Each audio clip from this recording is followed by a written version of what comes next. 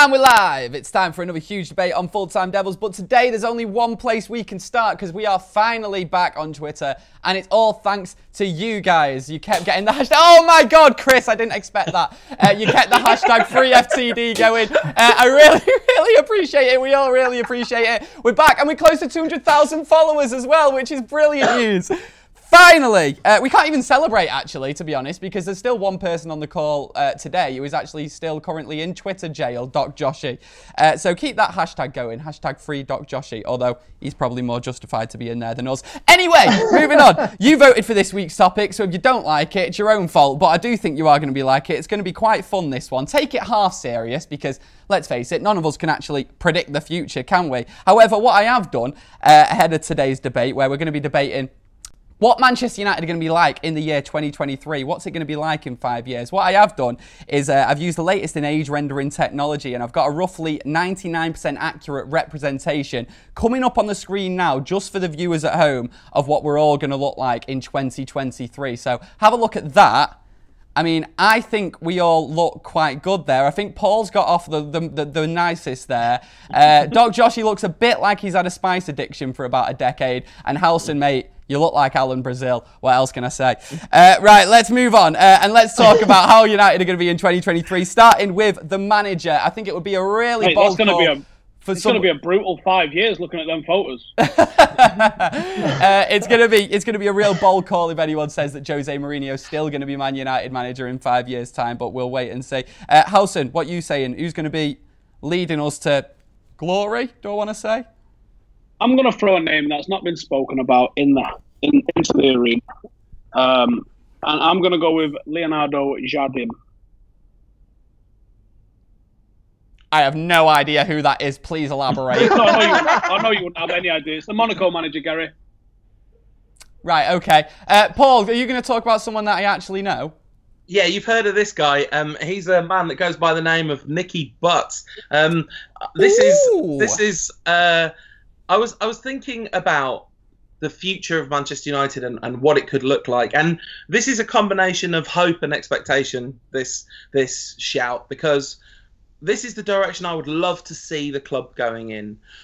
With all of my picks today, players and staff alike, they're representative of ideas rather than individuals. So because we can't see the future, the idea that we could go with a homegrown manager, United through and through, brought through the club system. He'll have had 5 years of developing the academy, learning all the kind of managerial stuff that goes with that, managerial in the more traditional sense, you know, as in managing staff and juggling multiple demands and all that kind of stuff, all the while, you know, picking up more and more tactical insight and nous, and then he'll be ready to take the big job, and we'll have one of our own managing the club, and not just go from either kind of hipster young European manager or established superstar manager on this kind of 3-year cycle. Nice one, Paul Rantcast. Doc Josh, Paul's spoken about having one of our own as our manager. Another name out there, currently managing Wales, Ryan Giggs. Where do you reckon he'll be in 5 years? Potential to take over United? Well, I don't know. We'll see how he gets on. But I do like that idea. And, you know, I found it really difficult to, when I was looking around current managers, and obviously 5 years is a long time. Look at United. Look at 2 years ago, what the team looked like and whatnot. So, you know, I was thinking about who are the personalities around, and there isn't really anyone that stand out as a youngster because it's, again, difficult to predict. And I actually went with Nicky Butt as well, weirdly. So I thought, you know, Jose Mourinho, he's here and he's spoken highly of the academy. The academy is doing really well. Nicky Butt speaks very well. He's obviously turned things around in the academy, or under 23s not so much, but he's also spoken around that age level. And if he goes on doing well, I was just sort of thinking about the way in which sort of Barcelona with Pep Guardiola, Real Madrid with Zinedine Zidane, and potentially, I'm not saying, you know, it's a really difficult one to predict, but potentially this might be that kind of transition that you see as he sort of turns around the academy. And if it continues to go that way and some of these players start coming through into the first team and doing really well, then, and as Jose comes to the end of his tenure at United, it might be a really good transition from that point of view. If there's no standout manager, you know, a lot of people talk about Pochettino, but I just don't think he's got it get teams just over the line. He's obviously an excellent manager, but I've not seen it yet, or nobody has.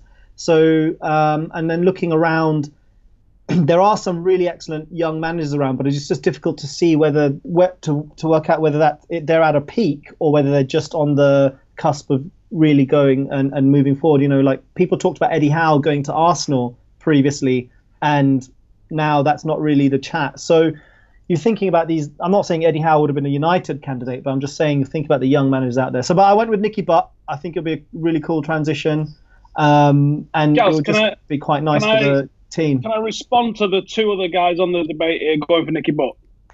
Go on, of course you can. That's the point. Okay. I'm getting word in my ear that Nicky Butt's got a 23% win ratio with the under-23s, and he's got a 40% win ratio with the under-19s, which was one of the most talented sides that we've seen with Manchester United. Nicky Butt's doing a pretty good administration job, but as a coach, his tactics are more outdated than Jose Mourinho's. His approach with the team that he's got is awful. Nicky Butt is not a good manager. And the guy that I've gone for, I didn't elaborate. I thought we were just literally I was going to let you elaborate, don't worry.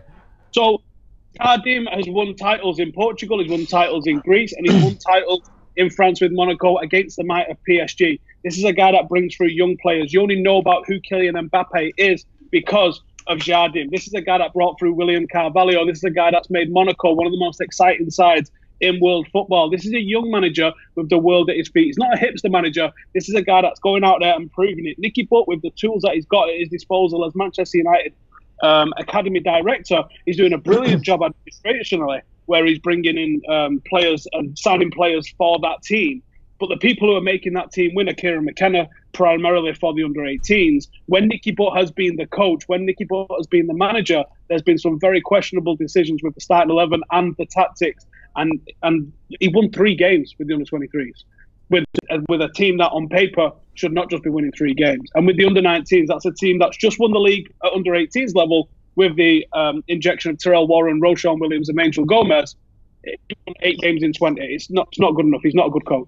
I do want to go on, Paul. Just one little thing, just so we're not putting fake news out there. Jardim never won the league in Portugal. He won the second division. It's a league. I said he won a league. Oh, okay. He won a league, not the league. He also won the Greek league with Olympiacos, which is, you know, that's free money. No, I mean, I think it's a salient point, but the idea that in 5 years' time, somebody like Nicky, like I said, my pick of Nicky Butt is representative rather than necessarily individual. It's about the direction that we should be travelling. And there's every chance that Nicky Butt could learn an awful lot in 5 years to become a better manager. Yeah. And Jardim, there's every chance he goes, I'm not saying this will happen, there's every chance he goes right off the boil. We've seen this season, I mean, it's a very difficult situation he's in, obviously, losing the kind of level of talent that he lost. But they've been absolutely hammered, both in terms of when they've played PSG and in the league. I mean, it's not a fair competition, and he has done a bang-up job. He's a fine manager. Right, we're moving on. I think we need to move on from the manager point now, guys, because everyone has put together their teams, and I want to get through everyone's starting 11, see who they think will be playing for United in 5 years' time. However, just one left field name to add in there. I think that 5 years is quite a bit too soon. However, Michael Carrick, keep your eyes on that one. I thought about Carrick, yeah. Goalkeeper and defence, let's talk about that. Who will be playing between the sticks and in the defence in 5 years' time? We'd all love to say David De Gea, but personally, I can't see it. Paul, what do you reckon, mate? I mean, you know, the dream would be that Big Dave stays with us for his entire career, and I don't think that's completely impossible, but we will have to get real good for that to happen. Yeah. At some point, he is going to surely get fed up with not winning the league, because he's the caliber of goalkeeper that should be winning the league every season. Yeah, exactly. I've gone with Joel Pereira, which, you know, I think maybe this is bold. United haven't brought through a youth team goalkeeper for a long time. There was the flirtation with Ben Foster, but that didn't really work. But if you look at the way the team's set up right now, you could almost see a transition from De Gea 1 and 2 to maybe Romero and Pereira 1 and 2, and maybe Pereira outshines Romero over time. I mean, Mourinho is very high on him, which is unusual for a young player. He is Portuguese, and Mourinho does, you know, have a love of quality Portuguese players, understandably. But I just don't think it's the wildest shout to suggest that Joel Pereira will be in goal in 5 years' time. Joshi, who would you have between the sticks and in the defence? Well, I mean, look. Are we doing the whole thing? But in net, I've gone a similar train of thought again with Paul, actually, because I don't think De Gea. I mean, we would all love him to stay, and I think if we challenge for Champions Leagues and we challenge for league, he will stay for a long time. But 5 years, I think at some point he will want to go to Madrid, his hometown, and maybe finish his career there. Although they're not really that type of a club, but at some point, so he'll be 32 in 5 years' time. I think maybe around 30, he might be thinking it's his last move for a goalkeeper really at the top of the game. So he may move around then. And I think Joel Pereira might, hopefully, from what we've heard and what we've seen in the first team, he may transition into that role. So that's what I actually picked Joel Pereira as well. My apologies, Paul. Did we forget to get your defence off you then? We'll go back to you in a second, get that. Okay. Joshi, first, who are you going to play as your back? 4, I presume? Oh, so we do defence? Yeah. Yeah, go on. Yeah, so look, again, these names that I've put in, like Paul said, are more representative of the type of player I'm thinking of as opposed to that specific player, because it is just really difficult. And I think, look, Ashley Young and Antonio Valencia, if they're starting in 5 years' time... Mate, Phil Jones is still going to be at Manchester United in 5 years' time. It's a possibility, right? But look, so I think very soon we'll be signing a right-back, and I don't think it'll be a super young right-back. It'll be like a mid-20s right-back who has still got that potential to improve, who... Jose will know. I think he'll know him fairly well, given he plays in Portugal, and he's still got that level to go up. So I picked at right back Ricardo Pereira is the Porto right back, and he's been on our radar. He's been on other people's radars, and I don't think he's that type of player. He's not ungettable. It's not like we're going to an elite club and trying to get one of their best players. He will cost a bit of money. And he's still at that age where he's going to improve, and he could be in the side for a long time. The idea is that he represents that type of player, as opposed to specifically him, but someone around that kind of profile. Left back, I think this is an obvious area of concern. Here, I've gone for a slightly different profile of player, a young player who can be in the side and really develop and go long term. Given we've got like Rojo in the squad, he may go, he may not go, but we've got that kind of backup. Ashley Young, again, we've got that kind of backup. Luke Shaw looks like he's on his way out. So I've gone for... I was thinking about Tierney at Celtic because he's been linked. He's young and he's captaining that side. But I went with Ryan Sessegnon at left back. And at that time, he'll be, if I've got my maths right, 23 years old. So again, hopefully established in the side. And knocking other people out as well. Centre backs, I think Eric Bailly, hopefully, if he doesn't get a load of injuries, which is probably the only concern around him, I think he'll be our long-term centre back. And again, with centre back, I would be looking for a long-term partnership. But I don't think there's anyone at the club that at the moment looks like they're going to settle into that role. So I've gone for, again, at the other centre back role, someone who's again, mid-20s, can come in, got good experience, excellent quality, and then form that partnership with Bailly in the long term, in that mid-term, really, because 5 years is about mid-term, with the likes of Tuanzebe as a backup, Fosu Mensah potentially as a backup. And then you've got the other squad members like Lindelof. So I've gone with Koulibaly from Napoli. I think he's a top-class centre-back. I'd love us to sign him. He's 26 years old. In 5 years' time, if we would sign him, say in the summer, he'd have 5 years alongside Eric Bailly, a bit like that Vidic Ferdinand partnership. So yeah, that's my back four. Again, it might not be specifically him, but someone in that profile, mid-20s, coming up, excellent quality, and then you've got that backup area like Tuanzebe and Fosu Mensah, that type. Can I just say I'm a massive fan of Joshi being the first one to get the phrase, if I've got my maths right in there. We're adding 5 here, guys. This man is a doctor. His job is to keep you alive. Right, Paul Rantcast, talk to me about your defence since I rather rudely skipped past you before. I was so close to putting Phil Jones in the heart of my defence. Not even joking. He was the last name to come off. No, I think Phil Jones is listen, I know this is not a popular view. I think Phil Jones is a very fine defender, and I think there is a at least a 30% chance that the next 5 years of his career will be better than the last 5 years of his career, because we see this with central defenders. If your maths is right. Yeah, the mistakes leave their game, and now I think with Jones the problem is injuries. But anyway, for very similar reasons to Joshi, I went with a currently established mid-20s right back in Djibril Sidibe, but it could be anyone. It's at left back. I googled left back Wonder Kids Football Manager because their scouting network's way better than mine. Literally. And picked.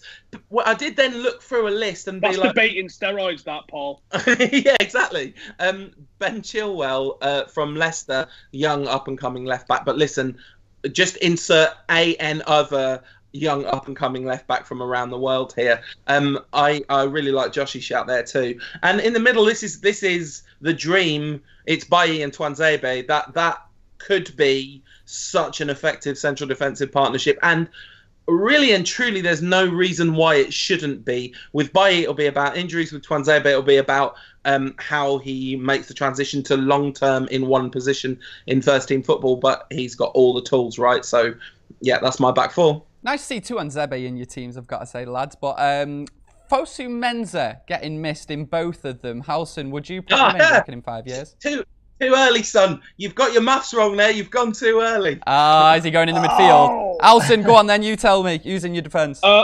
I've gone with my ages at the start of the season, so I know Joshi's just gone with 5 years on top of where they are now, but I've gone for, 5 years' time at the start of the season, so, we're not arguing how old people are in this. No, that's fair enough.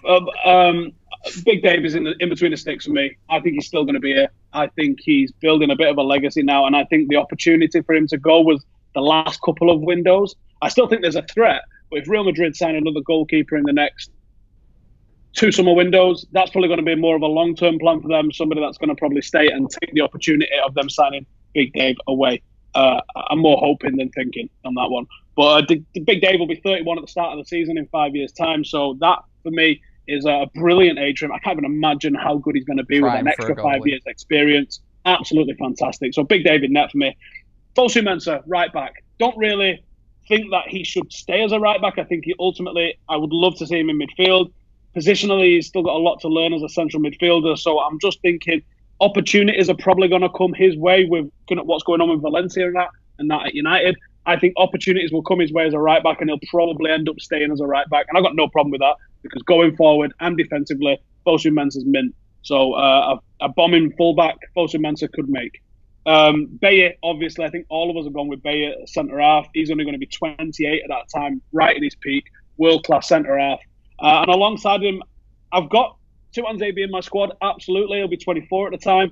But I've gone with De Ligt from Ajax, because that is a cultured centre-half, someone who can play out from the back, someone who's got a hell of a lot of experience. He'll be 22 at the time. He's 18 at the moment. First choice for Ajax. Absolutely smashing it. I think that's the sort of player that United end up going signing, really, isn't it? That sort of second tier club like Ajax. That's a more realistic signing for us, and then we make them into a superstar.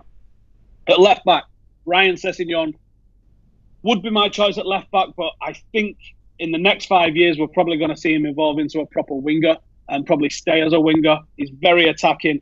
I think he should go to England, to the England squad for the World Cup this summer as a left back. But I think in 5 years' time, you're probably going to see him as a left midfielder or a left winger. And we have got an absolute cracker in the academy who should have been in the nominations for the Academy Player of the Year, and that's Ethan Laird.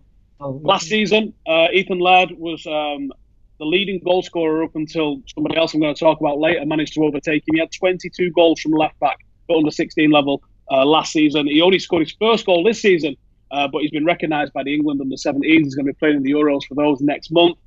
He should have been in the nominations for the top 3 players. This is an absolutely cracking young player, a lot of heart, loves United, and I think that the ability that this kid's got, he's a destined for the first team. He'll only be 21 at the time. He's a first-year apprentice at the moment, and like I said, he's absolutely killing it. So I think Ethan Laird would be the lad that rounds it out at left back.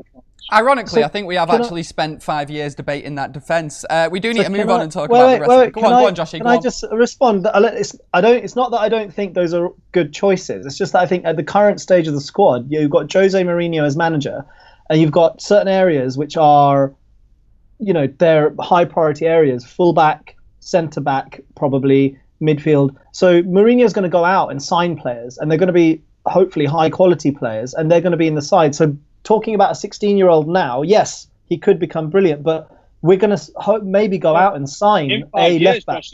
If we sign a left back, we're going to sign someone 26, 27, 28, ready for now. That's what Jose does. So in 5 years' time, he's going to be a different guy. Yeah, exactly. So he's going to be in and around the squad, I think, but not necessarily the starting left back. This is why, like Tuanzebe, if we go out and sign a top-class centre-back and hopefully build that, Tuanzebe will be in and around the squad, similar to some of these youth players that I think you guys are going to put in. They'll be in and around the squad in the same way that Rashford is at the moment.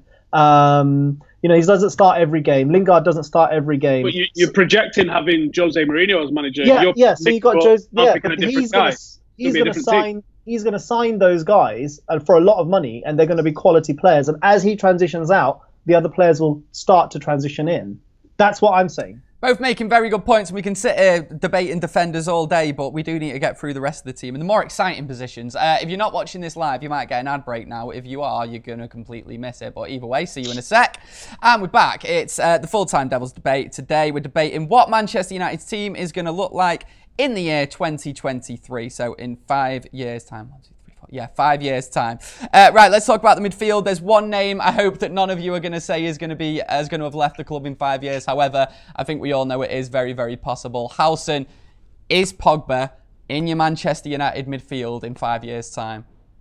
Yes, and that's not to say he stayed here for them 5 years, because I think he could have gone and come back again. We've already seen that, haven't we? So my midfield, I'm going for a midfield 3, and I've gone for Fabinho as number 6 because Jardim is my manager. So Jardim is a big fan of Fabinho. He is the linchpin of his side. Fabinho is my energetic number 6 that's going to allow this team to play football, and we're going to play some very fast, very direct football with Fabinho as my number 6. And I'm going for Angel Gomez and Paul Pogba as a pair of number 8s that are going to absolutely tear teams to pieces. Angel Gomez, 22 years of age. Paul Pogba, in his peak, 29 years of age, wearing a captain's armband. Bring it on. I feel like as someone who has played career mode and gone more than 6 years into the future, I can tell you that is going to be tasty.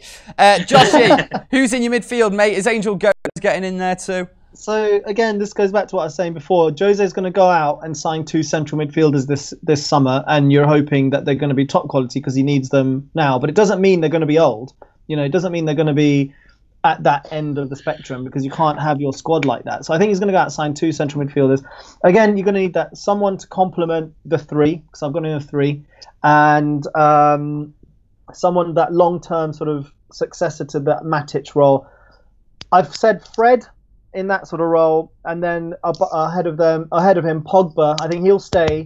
I think he'll get over this sort of thing and start to really cement his place in the squad long term. And I've said Milinkovic-Savic. I mean, these are just names that have been linked, but the idea is there's 2 central midfielders that are going to play alongside Pogba, and again form that axis. It's an area where we need reinforcements.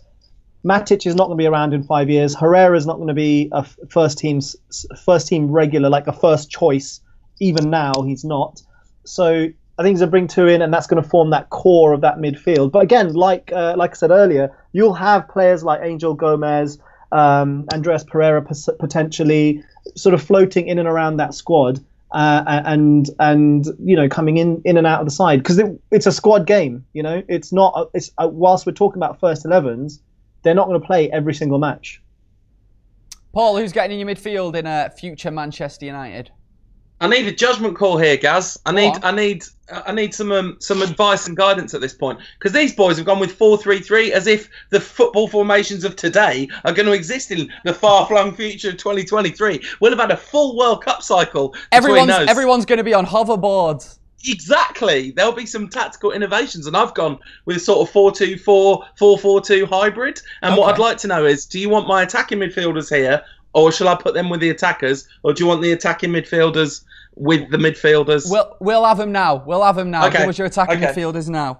All right. So at the base of the solid, like midfield means midfielders. I've gone with Timothy Fosu-Mensah, who that I think is where his positional growth will occur. 5 years of developing positional awareness will make a big difference. He's obviously had an amazing football education, so I think there'll be no problem with him getting what he needs to get about that role. And my other pick there is Eric Dyer, but that's whatever mid-level, well, like whatever mid-20s holding midfielder we sign this summer, that's what Eric Dyer represents. We were in for him last season. I think there's every chance he leaves Spurs in the summer. I think at some point in the next 5 years, the current Spurs squad will be dissipated to the winds, and it's just about whether Mourinho's managing United when that happens, because he clearly likes Dyer. Attacking midfielders, the hope and the dream of Angel Gomez. I've got him on the left here, but this is future football, man. The positions aren't like they're going to be fluid. Do you know what I mean? They're going to be moving in and out styles, bro. And then on the right wing, I've gone for Jesse Lingard. The idea that Paul Pogba is still at United in 5 years' time seems like absolute fiction to me. He's a Mino Raiola client. Not for long. Oh really? He's going to be leaving Mino? Well, if he leaves Mino, then going with Jay-Z. Well, maybe that changes things, but I think at some point in about 2 or 3 years, someone's going to whisper to Paul Pogba, "Do you know how much money and how many trophies you could get if you moved now?" I think he's in exactly the De Gea camp. And I've picked both of them to leave because I don't think the next 5 years of United are going to be phenomenally successful. If the most positive man in the world is saying stuff like that, we might as well just sell our season tickets, to be honest. Right, you mentioned then you've got the weird formation going on. Do you want to talk to us about the forwards then, Paul?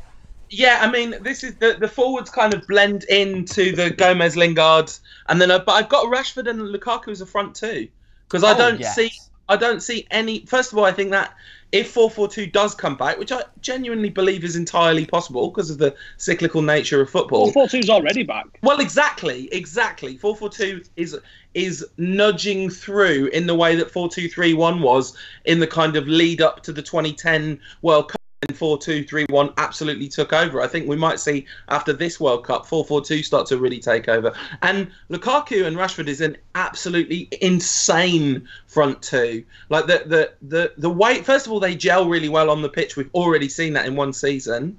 I think Lukaku, there's no reason we aren't his forever home. Do you know what I mean? And obviously we're Marcus Rashford's forever home because how could we not be? So yeah, I think Lingard goes. Lukaku and Rashford, all players who are currently at the club in attacking capacities. I think that makes sense given how much we've invested in the forwards in the last few years. Joshi, talk to me about forwards, mate. So look, this is I haven't got on the graphic. It will be a traditional 4-3-3, right? But actually, this is going to be a bit more fluid because of the players that we're going to have coming through from the academy. So it's going to be. I've gone with I think Rashford. Left on the left, working off that left side.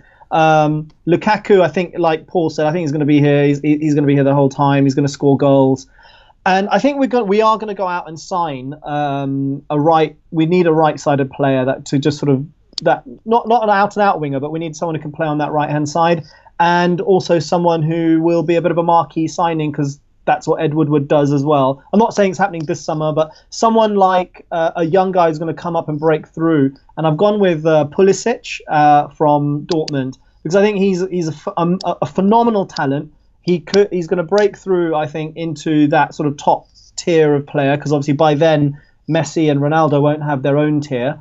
And he's from the US. That's another commercial interest there. So I think that's the three that you'll see on the screen. But the idea is actually you could put that with Pulisic behind, with Rashford, Lukaku up top. We've had this formation discussion previously. And then you've got the likes of Angel Gomez who could come into that type of role behind the strikers. Potentially, if Mason Greenwood can develop, he can play across that and up top. We've got Tahith Chong as well who can play across that in the wide positions. And I think, like we're seeing now, we've got Sanchez who pretty much holds that berth, but if you think about the way in which Mata comes in and out of the side, that might be the same sort of role Lingard plays or Andreas Pereira plays. Comes in and out of the side, but he sort of glues things together. And then you've got Angel Gomez coming in doing what Rashford is doing now. Because yes, he'll be 22 and he's supremely talented, but it'll just depend on what's ahead of him. And what's ahead of him at the moment is fairly intimidating in terms of Rashford, Lukaku, Martial, who I think none of us have mentioned, but we all feel like he's going to be leaving. But at the moment, there's that blockage.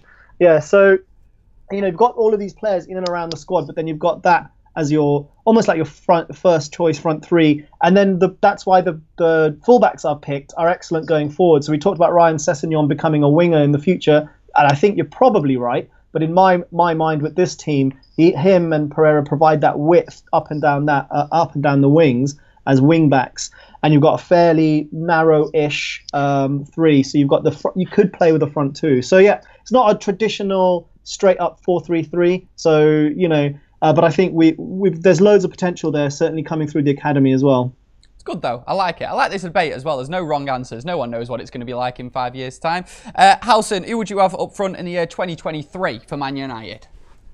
I'm glad Joshi mentioned Mason Greenwood, because Mason Greenwood is the lad who should have won the Under-18s Player of the Year this year. More than a goal a game recently. He's still an under-16. He's quite a slight lad, but he's tall, and he's going to grow into a massive frame. If you've seen like his uncles and stuff, his uncles are absolute units, and that lad's going to grow into the same sort of frame. He's a goal machine. At the moment, he's played on the left, he's played on the right, he's played as a 10. Recently, he's been playing as a number 9, and you absolutely see that killer instinct that he's got. He's going to be played down the middle, and he's going to become a real number 9. He's a proper Robin van Persie finishing sort of thing about him. He just finds a way every single time. He will be in and around the squad, and he'll be 20 at that time. This is 5 years away, and he's only going to be 20 at the start of the season. He won't be starting though. I think he could well be starting. I think there's a very slim outside chance that Jose might give him his debut this year, but I think you'll know who he is in 5 years' time without a shadow of a doubt. Big Rom's going to be the number 9. Big Rom is going to be herring down Wayne Rooney's goal record by then. He's going to be hitting 35, 40 goals a season over these next few years, and he's going to be proper knocking on the door. I reckon he's going to be in and around the region of 200 goals by then, so watch out for that one. Big Rom's leading the line. Marcus Rashford will have played around 400 matches for Manchester United by then, becoming a proper legend of the club. 24 years of age, Marcus Rashford will be then. He's chasing down Ryan Giggs' record of appearances. He plays on the left. And I think Marcus Rashford's going to have adapted his game to play on the left. His crossing's very good. He's going to develop his left foot so he can get round the back, as well as chopping on the inside, as well as scoring goals for himself and creating for others. His free kicks are going to be what kids are doing all over playgrounds, all over the UK. And on the left-hand side, we'll bring in a little bit of Jamaican flavour to go with everything else that we've got going on in this team, and that is Leon Bailey. And Leon Bailey is going to be providing goals, he's going to be providing assists, and he's going to complement the rest of this very attacking, very fresh forward three that's going to allow Manchester United to dominate with the unbelievable midfielder Fabinho, Angel Gomez and Paul Pogba and Yardim as manager. Manchester United treble coming in 2023. Don't worry about it. Doing it first. If YouTube's still around in 5 years, we have absolutely no idea what it's going to be like in 5 years. Pogba might not be here. Jose probably won't be here. World War III may have happened and we might all be dead. But this debate has been fun, guys. So let's wrap it up with a little 30 seconds each to convince me why your team is the best. I don't even want to say most realistic. Just try and tell me why it's the best. Paul, shall we start with you, mate? Yeah, like I said earlier, my team is designed to be representational. You'll notice there's no real marquee signings in my team signed between now and then, because I think we might have seen not the end of the marquee signing era, but the sort of peak of the marquee signing era, and we might be looking to build something more sustainable. Sustainability is why my team is the best. It's about putting a spine of homegrown players together and adding talent and spice to it. Perfect. 28 seconds. Absolutely brilliant. Right, I like what you said then, Paul. Howson, do you want to get 30 seconds? Convince me why your team's the best, mate. Go. My team's the best because I've got the best goalkeeper in the world between the sticks. I've got one of the best centre-halves in the world in defence. The rest of them are pretty much homegrown or top talent emerging in the world. The midfield, Fabinho is going to be the linchpin, and he's going to be the manager's voice in the dressing room, because the manager that I'm bringing in is bringing in experience of winning titles and getting very far in the Champions League, unlike Nicky Butt, who hasn't got a pissing clue what he's doing. And then the attack is Leon Bailey, Lukaku, and the homegrown Wivenshaw. Manchester is red like Rashford. Marcus Rashford. This is the team that's going to take it. This is the more realistic team, because Nicky Butt is probably going to be the assistant manager to Ryan Giggs somewhere in the future, managing his own teams. Joshi, 30 seconds. A more realistic manager, but not a more realistic team. Back up, Nicky. Go on, talk to me. So look, mine's the best because look, it takes into account that we're going to go out and spend a ton of money this summer. We have to because Jose wants to win that league next season, and then from there, it doesn't mean he's going to leave at the end of next season. I think he'll still be around. And as we transition to the new into the new manager, you'll start to see some of these exciting young players coming through, and we will make marquee signings because that's what Ed Woodward is all about. And the commercial side of things is important. But when you look at the team, it's solid, it's fast, it's direct, and it's got quality up top. You know what? I like all your shots. Go on. One last word, Paul. Bridge money by Nicky Butt, so it's garbage. I just decided to sack if I could get Michael Carrick in. You convinced me, Gaz. Well, now you've said that, Paul, I was going to say, on the basis of blind optimism. But Nicky Butt was representative. Yeah, I know. I've decided that Michael Carrick's more representative. I think Paul, if Paul's changing his shout to Michael Carrick, I would have given it to Paul. However, earlier on you said Nicky Butt. So it's going to have to go to Howson. Guys, thank you very much for watching the debate today. We do these every week. They're all really fun. Thank you very much for the guys for joining me. Josh is here. I'd say follow him on Twitter, but, you know, he does have a second account. He does have a second account. Go and follow that. Paul Rantcast is here as well, and Howson, of course. We've got a podcast coming on Thursday evening. That's on XS Manchester and live on Facebook and YouTube.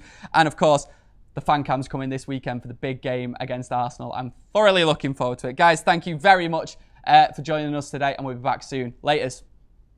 Cheers, lads. Nice one.